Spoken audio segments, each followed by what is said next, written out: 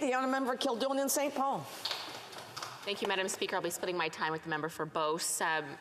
Madam Speaker, the Canadian dream is dying and the Liberals are digging its grave.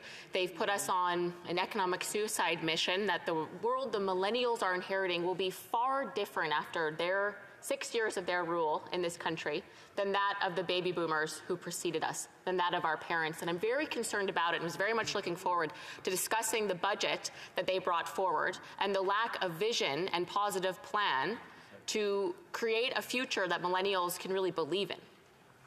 So if we want to take housing, for example, housing has effectively doubled in price since the Liberal government took power 6 years ago.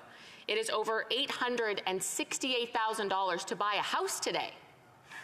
And yet, Canadians, my generation is the most educated generation in history. We have dual-income households, both people working full-time, and yet half of us will never be able to afford our own home. That's what the data is telling us. And in our parents' generation, let's take the 1970s, the average income was about $25,000. You could not have a formal post-secondary education, earn $25,000 a year, buy the average house price was about $50,000. You can reasonably buy that house and pay it off within 10 years. And now again, my generation, the most educated in history, dual-income household, half of us will never own a home. Something is seriously wrong with this picture. People depend on houses for their retirement. So what is half of my generation going to do about their retirement plans, Madam Speaker? We haven't heard a coherent plan from this government, but they are spending about $74 billion on housing since they took office and with their new promises in their budget. So one could argue perhaps their plan is making housing more expensive from the looks of it. And we know the parliamentary budget officer himself has said their Liberal plan for housing will only have a limited impact. So again, not a lot to look forward to for millennials. And we hear every day the interest rates are going up, they're going up. What does that really mean for your average homeowner?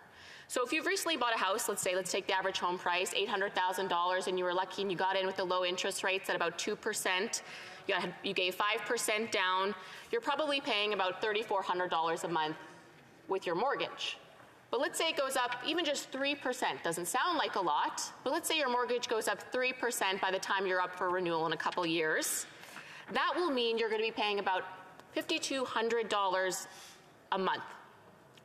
That's $22,000 more for the year that family with the average home price will be paying in interest payments. With $22,000 a year for a mortgage, that is catastrophic. That is families walking into the bank with their home keys, dropping them on the desk and saying, sorry, take it, I can't afford it. We can't afford it anymore. We're going to lose our equity. We can't afford this. It's very concerning, Madam Speaker, to hear these interest rates increases and the impact it will have on home ownership in this country. And we know the cost of living is going up as well, of course, driven in part and in large part by inflation. It hit 6.7%. The cost of goods last month in March, which is a 30-year high. Inflation hasn't been this bad since before I was born, to put it into context. That's what we've received as millennials and as Canadians now after 6 years of Liberal rule. We look at food and gas. Recent surveys show that a third of Manitobans say that they don't make enough to cover their bills. A third, 1 in 3. And half of Manitobans are only $200 away from not being able to afford their bills. They're going to go bankrupt. $200 away from doors closing, can't pay the bills. Pretty astounding that half of Manitobans are only $200 away from that, Madam Speaker. And we know every time we bring this up, every time my colleagues work hard to bring up their legitimate grievances on behalf of their constituents who are struggling to afford food, struggling to afford gas, which was about $1 a litre when the Liberals came in. Now it's almost $2. Every time we bring it up, we get a bit of an eye roll. And we hear, oh, well, we're here for the people. We take care of them. We have Canada's back. I don't think so, Madam Speaker. It doesn't seem that way.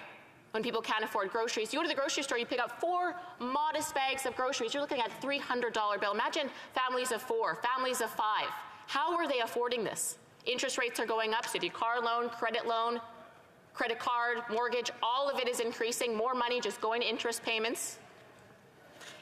And then so prices are going up, but what is their plan to grow the economy and to bring prosperity to the millennial generation and to all Canadians? Because I'm really not clear after reading the budget. And that's been actually a common criticism across the political spectrum. What is the vision? Because we know growth and investment have been way down since they took office. They have created an environment in Canada that people look at Canada, no, I'm not investing in there. The regulatory burden is too high. We heard this even, I was listening to a podcast, Paul Wells, formerly of Maclean's, was talking about in the budget. They even talk about, in the Liberal budget itself, that growth over the next several years is projected to be lower than in the rest of the G7. Total spending on research and development has been declining in Canada, and it's the only G7 country where that's been happening. And that's what Mr. Wells brought my attention to in this podcast that I was listening to. So that's their record after about 7 years of governance. The Fraser Institute as well said manufacturing capital stock is the lowest it has been in 35 years. The Fraser Institute also said that business investment dropped in 7 of 15 sectors. Critical sectors, economic engines of our country, dropped since they've been in government. And I think Jack Mintz from the Financial Post put it quite well. Ottawa needs to recognize that Canada's economic potential depends on private investment, not government spending. If only they would recognize that, Madam Speaker. And if we look at the country's the main economic engine, what brings in the most revenue more than any other industry, oil and gas. We know, obviously, we've heard lots about this, the No More Pipelines bill, the tanker ban. They've repeatedly brought in major regulatory burdens so that Canada can't develop its natural resources and get them to market. It's been moving at a glacial pace. And yet we know that oil and gas brought in $700 billion in cumulative fiscal revenue to federal, provincial, and municipal governments. $700 billion made from oil and gas given to governments. That pays for health care, that pays for education, that pays for roads, that pays for our generous social safety net, Madam Speaker. And we talk about green investment. I am all for moving forward, greening our economy. I think most people are. But how are we going to get there? It's very expensive, and the technology is not there yet. We need research and development dollars, which I just mentioned are declining. We need something to make the money so we can invest in these programs, invest in making our economy more green. And that's oil and gas. That's LNG.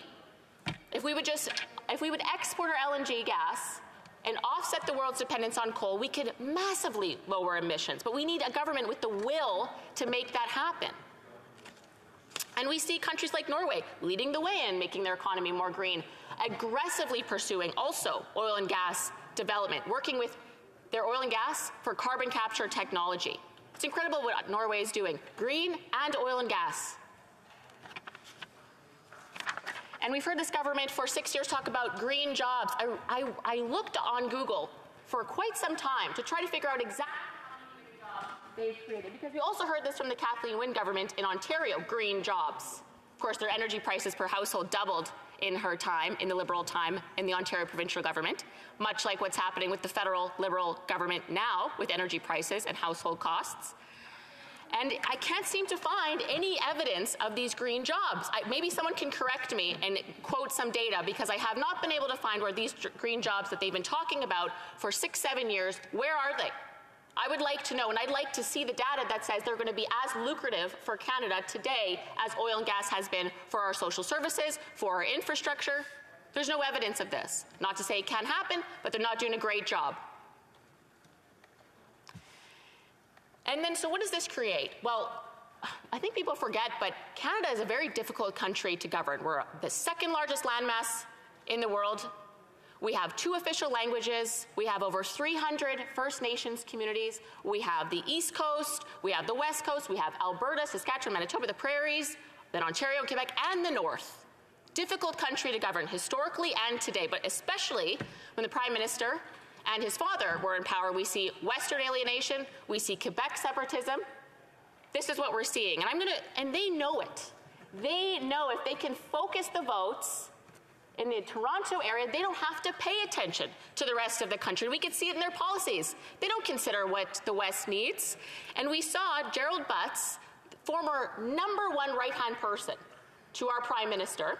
He said, and I'll just quote and conclude, Madam Speaker, what you see here is a long-term optimization trends. Campaigns are ruthless optimization exercises where you will have incremental investment drive the maximum return in real time. We count seats, not votes, so smart campaigns focus on delivering them. They're winning elections on division, Madam Speaker. And I will end a quote with this. If governments can't demonstrate that their efforts work for regular people, then people will start to look around for other extreme alternatives. You know who said that, Madam Speaker? The Prime Minister in 2014 at a Liberal convention. Maybe he should listen to his own words. Madam Speaker, thank you. Questions and comments. The Honourable Parliamentary Secretary, the Government House Leader. Thank you, Madam Speaker. You know, as a Prairie Member of Parliament, I would suggest that the member is off base on a number of accounts. Yep. You know, when the price of oil, the world price of oil was going down, we were criticized because we were not allowing it to sustain itself. The Conservatives wanted it to be higher. And today, the Conservatives are criticizing us because the price of world oil is too high. So when it's too low, it's the government's fault. When it's too high, it's the government's fault. When the member says, well, what about the need for oil production? Stephen Harper, absolutely not a drop of oil to the coastlines. We have at least put a pipeline that's going to the coastline, Madam Speaker. I'm wondering if the member can recognize that just take a look at the real numbers, jobs, job growth. Take a look in terms of economic activity. Canada does exceptionally well, especially if you compare it to our neighbours in the south, the United States. My question to the member... Unfortunately, the honourable member is going on, and I do have to allow for other questions. So the honourable member, Kildonan St. Paul. Thank my honourable colleague from Winnipeg for his question, and I would say any Liberal who suggests that they support the oil and gas industry is living in a fantasy. All they need to do is look at the electoral map. No seats in the area of the country that generates some of the most economic wealth because they are consistently ignored, consistently abused by this Liberal government in their policies. So any indication, any words from any Liberal member of Parliament that they support our energy sector is a farce, Madam Speaker. Questions et commentaires, l'honorable. The honourable member for Mirabel. Thank you, Madam Speaker. I would like to remind my honourable colleague that we are independent, we are sovereignists, irrespective of who's in power, even if it were to be the Conservatives. I'd like to note that she spoke a lot about housing, and I would like to note that the Conservatives have different proposals to ours, different to those of the government when it comes to housing. So that seems to imply that perhaps we should stop, and they should stop, imposing conditions in the budget. Perhaps the Liberals should just invest provinces with the money, because provinces understand their housing needs. Provinces are the ones with the plan, and they should be able to work as they wish to work. Wouldn't that be the best way to move forward? In St. Paul. I thank the honourable member for his question. I think the answer to the housing crisis is that we simply need to build more houses more quickly. We need to ensure that federal dollars are incentivizing municipalities to build homes quicker. I think we need to be moving forward in our economy, making sure that if our economy is going to keep growing, if our population is going to keep growing, we need to ensure that our housing continues to grow as well. So I would ask the Liberal member, I know in his riding, I'm sure he's having the same problem as I am. He's a similar age to me. Half of our generation can't afford homes. They're spending $74 billion on housing, and yet housing prices have doubled since they've been in government. Something is going seriously wrong here, Madam Speaker, and it's unacceptable. Questions et commentaires. The honourable member for Nanaimo, Ladysmith. Thank you, Madam Speaker, and thank you to the member for her speech. I agree that there are many challenges being experienced by many Canadians trying to make ends meet. Those particularly hard hit are those living with disabilities. They are being left behind. Many in my riding of Nanaimo Ladysmith are concerned living with disabilities, trying to make ends meet, and the pandemic has made things even worse. Unfortunately, missing from the budget is the Liberals' long-promised Canada Disability Benefit. Another issue is the barriers in those living with disabilities in accessing the disability tax credits. Does the member agree in the importance of this budget not leaving those living with disabilities behind, and to finally implement the long-needed Canada Disability Benefit? The honourable member for Kildonan St. Paul. I thank the member for the question. I certainly would appreciate a government who takes the needs of the disability community very seriously. I have many seniors in my riding who suffer from disabilities as well. And what I would say is that whenever we talk about inflation, whenever we talk about gas prices going up, heating prices going up, grocery prices going up, it impacts those on fixed incomes the most, those living with disability, those seniors living on modest pension incomes.